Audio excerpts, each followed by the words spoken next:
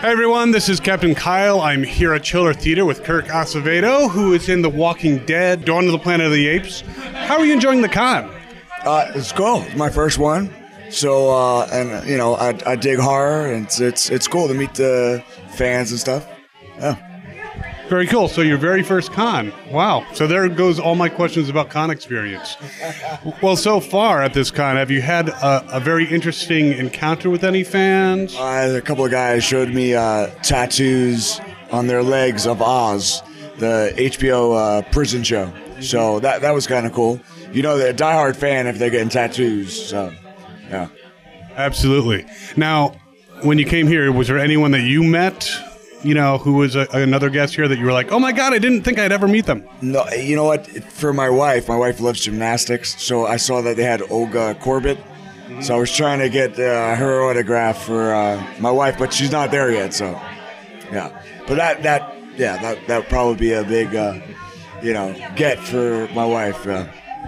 Very cool. So, first con, and I'm sure you've seen, there's not as many here at some of the other cons. Trust me, if you're going to do some more, you're going to have a heck of a time. But you see some people dressed in costume. Yeah. What do you think about these cosplay people? Oh, I love it. I think it's cool. I mean, it's like, be silly, be a big kid. And, I saw Predator and, Elmo and, and a bunch of Walking Dead characters. And I think it's cool.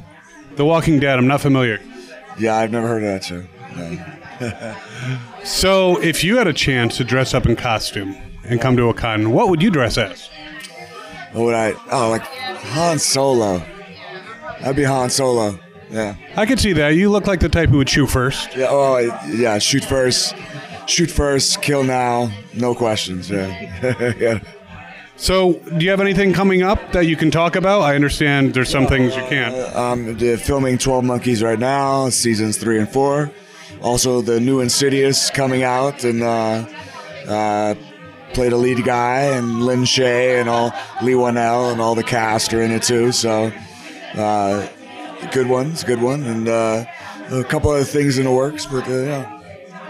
Very cool. And where can people find you on social media so they can follow when new things come out? I'm mostly on Twitter, so it's at Kirk Acevedo. So I'm very active on Twitter. The Instagram, I don't know how to do that shit. And Facebook, there's too many people I want to avoid, so we don't go on there.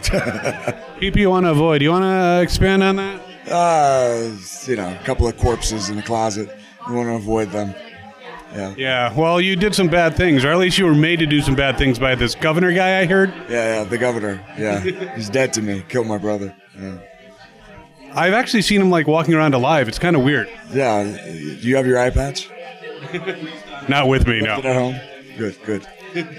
But I can talk like the governor if you'd like. That's good. You did a good job. So, I got 3 silly questions for you. Let's go. What is your favorite ice cream flavor? Strawberry. Strawberry? I didn't peg you as a strawberry guy. What'd you think I was going to be like? Chocolate? I figured you would be like, cookie dough. Or Cherry Garcia. But it's kind of like another cherry, strawberry, same thing. Yeah. All right. Now, if there's an actor that you could get to work with, even if they passed away and you could bring them back to life so that you could work with them, who would you really want to work with?